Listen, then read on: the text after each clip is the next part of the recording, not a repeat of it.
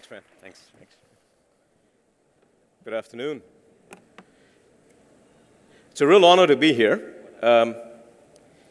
And thank you very much for inviting me and inviting Qualcomm to talk to you guys about how we see the mobile ecosystem and where we see innovation going. And the structure of this conversation, the way I thought we'd do it, is I'll wait for a few of the people to get seated, if you don't mind. Come on in, guys, plenty of seats.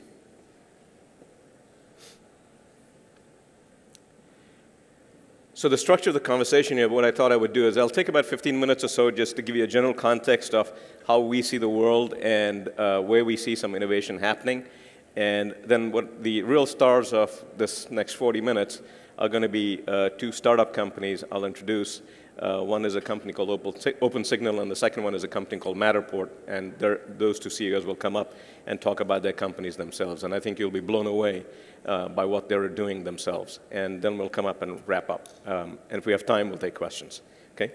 So getting started, just a little bit about Qualcomm. Some people know us, some people don't. We're effectively the company that's invisible and behind the mobile ecosystem. We've been around for about 28 plus years. We were born mobile. We like to call ourselves born mobile. We started out in CDMA technologies, and then several years ago, integrated CDMA and GSM. And we're the world's largest fabless semiconductor company. If you have a smartphone or a tablet and it has a modem, it probably has ours in it. If it's a smartphone that has an application processor, most likely it has ours in it. May have a few others in it, but most likely it has ours in it. We're number one in wireless. Even though it says largest semiconductor company that is fabless, I think by market cap, we are the largest semiconductor company. And that's just happened very recently. So it's something we're proud of. We're both on the S&P 100 as well as on the Fortune 500.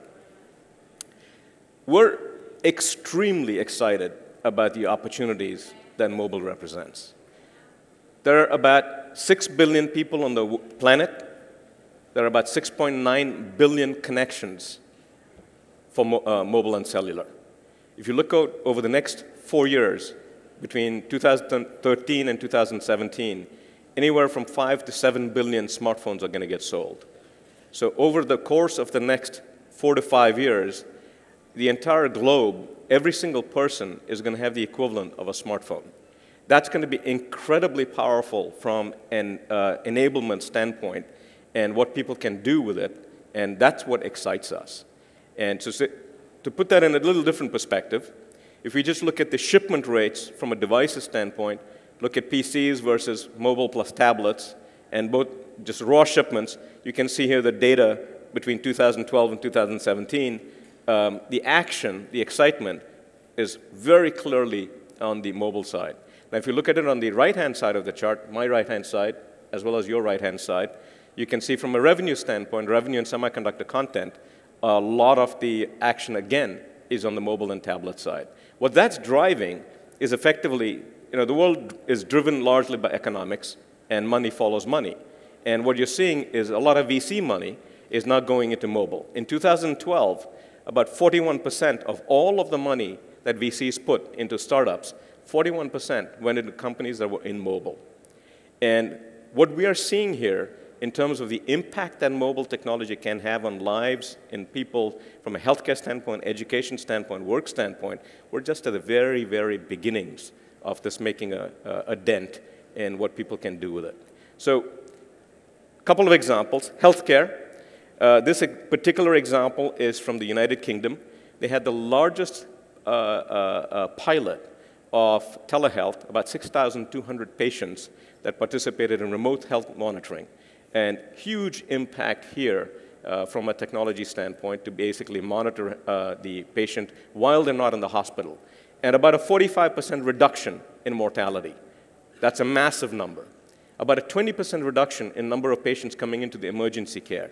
And think of that from a standpoint of cost reduction in the healthcare system. And healthcare costs are rising pretty much in every part of the globe. Another example, education. About $70 billion will be spent on mobile education between now and 2020. And the impact of this, again, on kids and their ability to learn is just stunning. Several years ago, Nicholas Negroponte from MIT's Media Labs had a program called the One Laptop Per Child, and the goal was to unleash the learning potential for kids. A few years after that program, a random researcher dropped off a bunch of tablets at a bunch of villages in Africa. That's it. No instruction manuals, nothing. Just dropped off tablets. Kids in that in the villages where they dropped off tablets wound up self-teaching themselves English alphabet, and they had no prior education in that. So huge impact in terms of the way kids can learn, largely because the medium is very, very easy to get acquainted with and facilitates learning. Third example I want to give is in the corporate environment and in the enterprise. In the enterprise, you're seeing a massive change take place in a whole bunch of areas. First of all is the influx of mobile devices in the form of tablets and in smartphones. Again, just starting, and the amount and the degree to which people are going to be able to use their mobile devices to effectively do all of the corporate transactions previously that they did on their PCs, that cusp is just starting and has an impact on the way software is written, defined, and deployed in the enterprise. Software as a service is a key part of how that software is getting deployed, and the compound annual growth rate for SaaS, or software as a service, is about 17% in this environment. Now, couple that with the change in the data center, where basically cloud traffic and cloud demand is growing something like 25 to 30% over the next few years, consistently. All of those are huge changes, and historically, if you're looking at things that are exciting, the consumer marketplace has been where the excitement has been. And anything in the enterprise is about as exciting as watching paint dry, right? Over the next 10 years, the enterprise environment is going to be extraordinarily exciting because there's going to be a lot of disruption taking place there. So, circling full circle, I want to just run a short video clip that puts a bunch of these examples in context, and then I will start to turn it over to my first colleague. Oops, before I do that, talked about 3 trends. The last one I want to talk about is the Internet of Everything. And there is expected to be about 25 billion devices that are going to be connected, 25 billion devices that are going to be connected by 2020. Yes, there will be wearables such as watches, glasses, etc. But equally exciting is going to be connecting your home, whether it's through the Nest thermostat that recently got acquired by Google, or whether it's by smart metering, or whether it's your cars getting connected in a significant way, not to watch movies, et cetera, in the car, but effectively to enable faster servicing of key componentry in the cars. All of that will ultimately drive better efficiency and better costs. And the Internet of Everything is yet to come, and this is a huge growth opportunity. And the technologies that are likely to drive this are going to be mobile technologies. Because every one of these devices is going to have a connection, and every one of these devices is going to have a very low power, but still high performance compute element. So we believe this is an exciting and target-rich environment for innovation as well.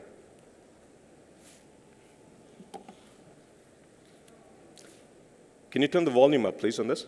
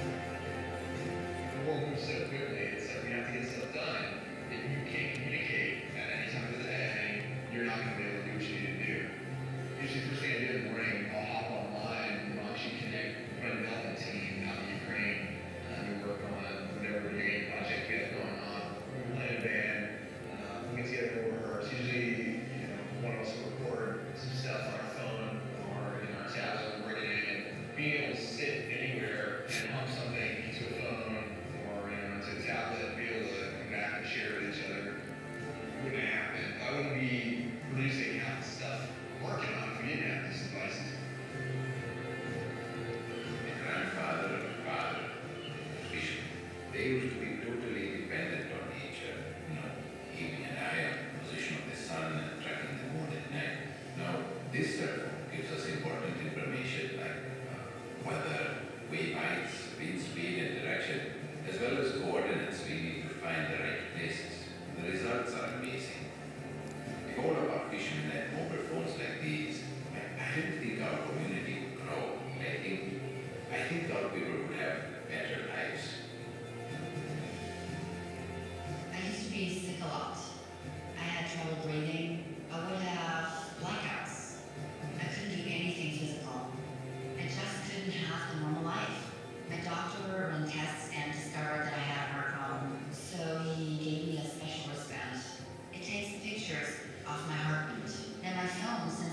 to the medical center.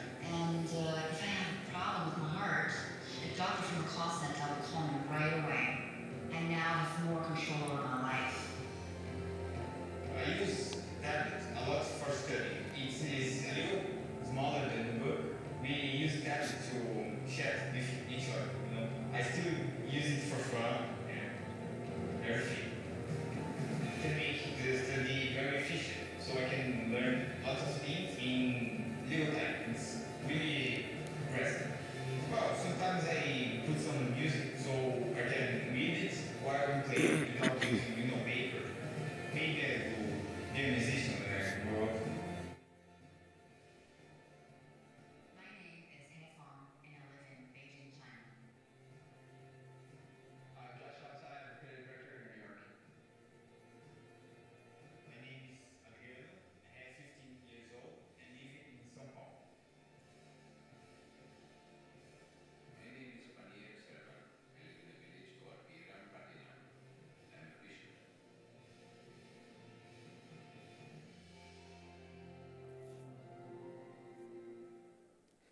I think those stories are just the beginning of what's possible, and the real excitement in what's possible in mobile with mobile technology is yet to come. If you're a fan of baseball, this is sort of like the first inning out of 9 innings. If you're a fan of cricket, it's sort of, again, the first inning out of the second several-day match. So there's a lot of excitement to come, and instead of me talking about it, what I'd like to do is introduce OpenSignal and Brendan Gill, the CEO. OpenSignal is a fantastic company. They're doing some amazingly innovative stuff. Let's invite up Brendan, and he'll talk to you about that, and he'll then invite up his colleague. Brendan? Thank you. Take it away. Thanks a lot. Thank you, Anand. So, I'm Brendan. I'm the CEO and co-founder of OpenSignal, and I want to tell you a bit about what we do at OpenSignal, but then I want to talk to you about what we see as the future of sensor networks. So at OpenSignal, we're using mobile phones as sensors to map out the world that we live in. We believe that mobile phones have so much more power than what we're currently using them for, and that they're your ticket to be part of a global mobile sensor network. And the power of that collective intelligence is phenomenal. So the first challenge we're looking at with mobile phones is mobile signal. It's the most basic feature on our phone. It's what allows us to stay connected. So we built an app that will measure wherever a user goes, the signal connectivity they're getting and the performance of the network, and crowdsourced over all of our users, we're putting together a picture of wireless networks around the world. For users of the app, we do things like help you get a better signal in real time. If you're struggling to make a call or send an email, we'll show you where you can get a better signal right there and then. We'll also show you over time if another operator would be offering you a better signal based on your personalized history. And failing all that, we'll show you where you can get free Wi-Fi in any city in the world. So since launching, we've had about 6 million people download the app.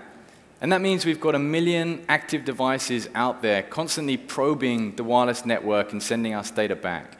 We think this is just the beginning of what happens when mobile scale meets sensor networks. So with this data, we're trying to build up a definitive data source on wireless networks around the world. And we sell insights based on this data to anyone who wants to understand the wireless market that's out there today. So people like mobile operators, companies like Gartner, Deloitte, and Barclays Bank rely on our data to understand wireless markets. We also put out public reports. So last week, we took a look, based on our phones in the field, what is the actual quality of LTE networks that people are seeing out there? And we tried to cut through the marketing hype of these large download figures to figure out what kind of experience people are really getting. And there's no good having a fast download speed if you can't actually get an LTE signal. So we looked at places like South Korea and Sweden. You're seeing great coverage. You can get an LTE signal about 90% of the time. But if you take my home country, the UK, you can only really get an LTE signal about half the time. And as a consumer, that's something I'd really like to know. But we also look at speed of...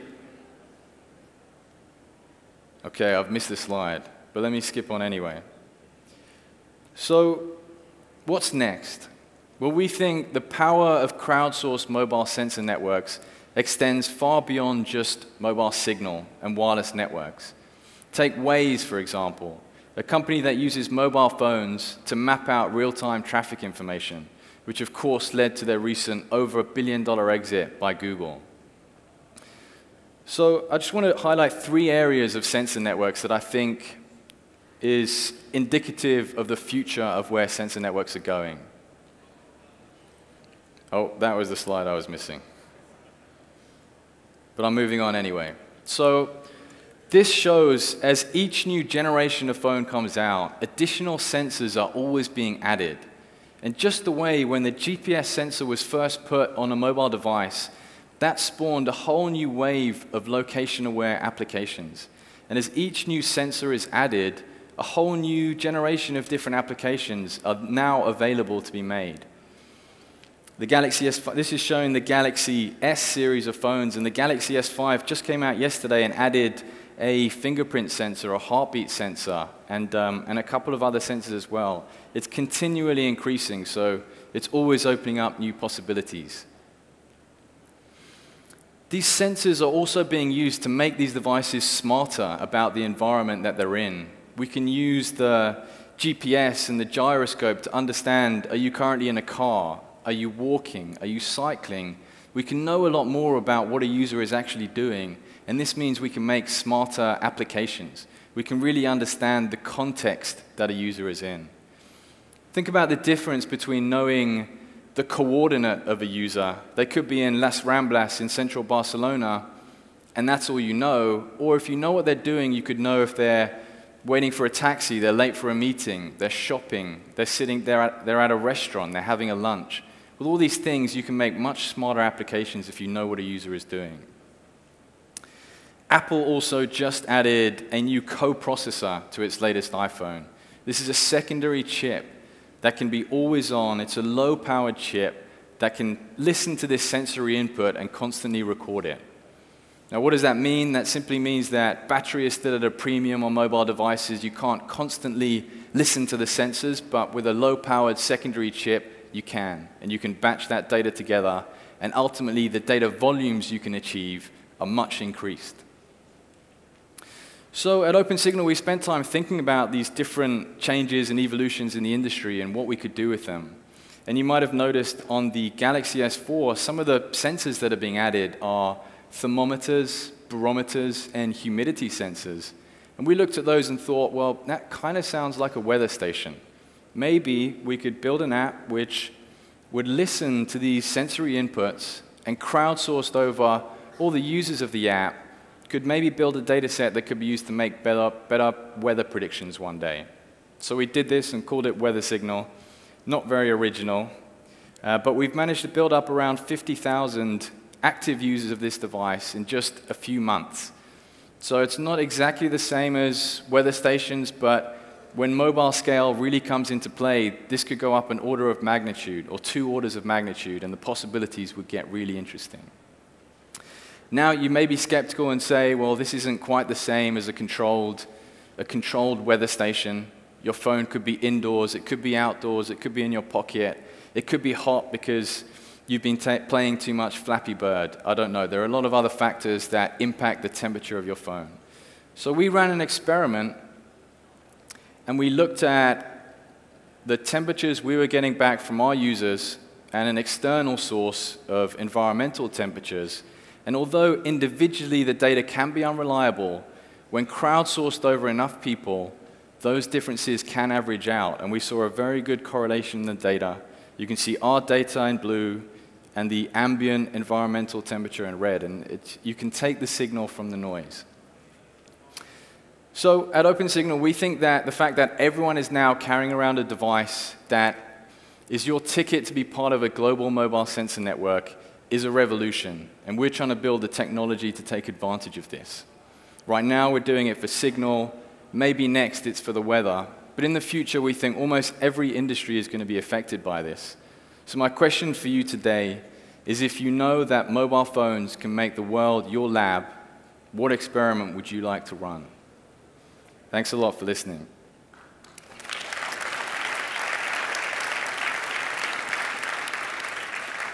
And so just to introduce the next Qualcomm Ventures portfolio company, this is Matterport with a fascinating bit of technology. Here you go. Hi, I'm Matt Bell, founder and chief strategy officer at Matterport. We are a 3D computer vision technology company based in Mountain View, California, with a system that allows you to capture the world around you in 3D and share it online, on the web, and on mobile. Now, I want you to think about your smartphone today.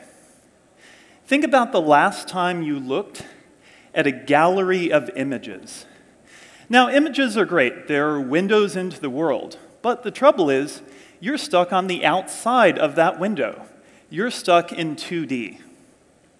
Now, this last image is different.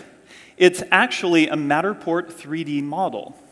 With Matterport, you can capture a room like this in just a few minutes and then wander through it freely in the same way that you would with any sort of interactive 3D video game. In fact, this room can be browsed on the Matterport website along with a wide variety of other locations. You can even go jump on the counters if you want and go hog wild.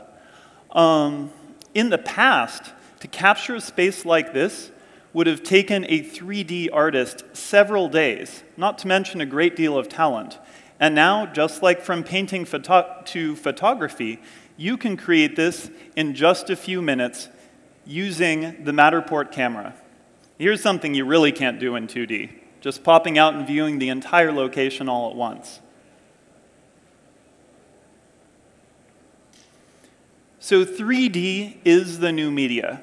We've gone from photographs to videos to panoramas to full immersive 3D models. But they aren't just pretty pictures. They contain underlying structural and dimensional data that allows them to be manipulated and analyzed in very interesting ways. Here we've peeled back the onion, and you're seeing the inside, the triangles, the mesh that make up this Matterport model. Now, you can use this to get accurate measurements and make annotations, but you can also do something even more interesting. Let's do a virtual remodel of this space. So this office carpet is kind of bland. What if we went with a more dark, serious carpet? There we go. So I like the dark gray, but the pattern is kind of distracting. So let's try a more subtle pattern with that gray. All right, so that looks pretty good. Let's turn our attention to the lobby. Now, we want guests to feel welcome as they come to visit the site. So let's try brightening up the wall a bit. You know, the white walls everywhere, that's kind of bland. What would an orange wall look like? Well, let's see. Yeah, that's actually pretty good. So visitors need a place to sit as well. So let's pull up a catalog of 3D models of furniture and start to drag and drop furniture into the space. Now, what we're doing here is we're able to visualize a very expensive remodeling and furniture purchase decision and walk through the space getting a sense for exactly what we would get with different configurations. Now, we're remodeling an office here, but you could imagine doing the same thing with a museum, a retailer, an art gallery, or even your own home. The possibilities here are endless. Now, just a couple of years ago, if you wanted to make a 3D model like this, and you weren't a 3D artist, it was very difficult. First, you needed a laser scanner, which cost $50,000 and up. You needed to know how to use it. Took a full day on site to scan, plus several days of post-processing using expensive workstation software. Really, it was anything but mobile. It couldn't be shared online, and it definitely wasn't for everyone. Today, Matterport provides a low-cost, professional-grade 3D camera that allows you to capture the world around you in 3D and share it online, on web and on mobile. Now, this is a model of the Four Seasons Presidential Suite in Palo Alto, California. It's a very rare and exclusive location, but now everyone can experience it online via Matterport. Now, in the near future, by combining powerful GPUs, mobile 3D sensors, and Matterport software, we are going to be able to bring about the era of mobile 3D capture, with millions of people able to take the phones in their pockets and capture the world around them in 3D, leading to a tidal wave of new use cases and applications, including shopping for furniture or any other physical goods for that matter, social sharing of 3D spaces, a la Instagram, and high-quality, true augmented reality gaming. So Matterport is pioneering a mobile embedded 3D future by creating the software necessary to allow the device in your pocket with a built-in 3D sensor to capture and share the world in 3D. The pace of innovation that Qualcomm delivers is fast and exciting, creating a path that allows use cases like ours to move from the professional world to the consumer world and be shared by millions of people. The future of mobile media is 3D. I invite you all to come check out Matterport.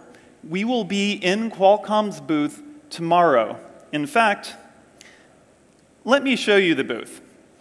We arrived on Sunday, and as they were madly trying to finish the setup of the booth, we ran around and captured the booth in 3D. Ooh. I believe we're waiting for them to switch over the source. Oh, all right, you're all seeing, and I'm the only one who's not. So yeah, you're getting a virtual 3D tour of this booth. There is still a few details on the floor that were during the setup phase, but you can now experience the booth in person and online and see that the two match up.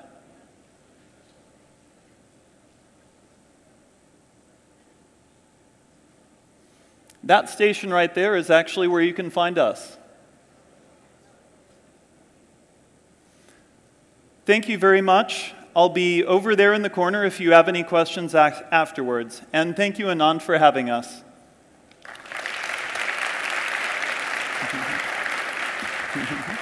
There you go. Thanks. Cool. Nobody's telling me. Can you turn this back on?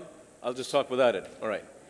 So as you can see, two very exciting companies, OpenSignal, taking advantage of crowdsourcing to provide you insights about signal strength on a global basis.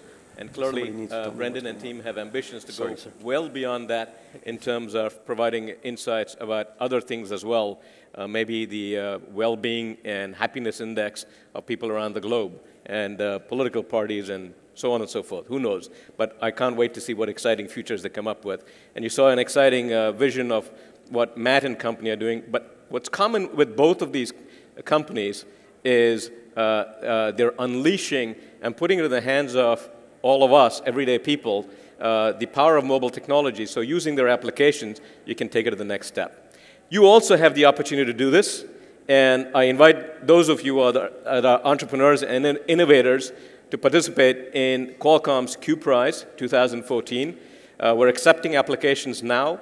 You can go to our website, qprize.com. We run this contest every year. We have 7 regional winners on a global basis. We take applications from China, Europe, India, Israel, Korea, Latin America, and North America. Regional winners get about $100,000 from Qualcomm, and with an additional $150,000 for a grand prize. The benefit of doing this is certainly you get to know Qualcomm, but we also have professional venture capitalists that participate with us in terms of the selection process. So your ideas get exposed not only to us, but also to professional VCs. And for early stage companies, it's a great way to do it. So with that, really appreciate and am honored that we got some time to talk about to you guys about our vision and present to you 2 of our portfolio companies. And thank you very much for your time.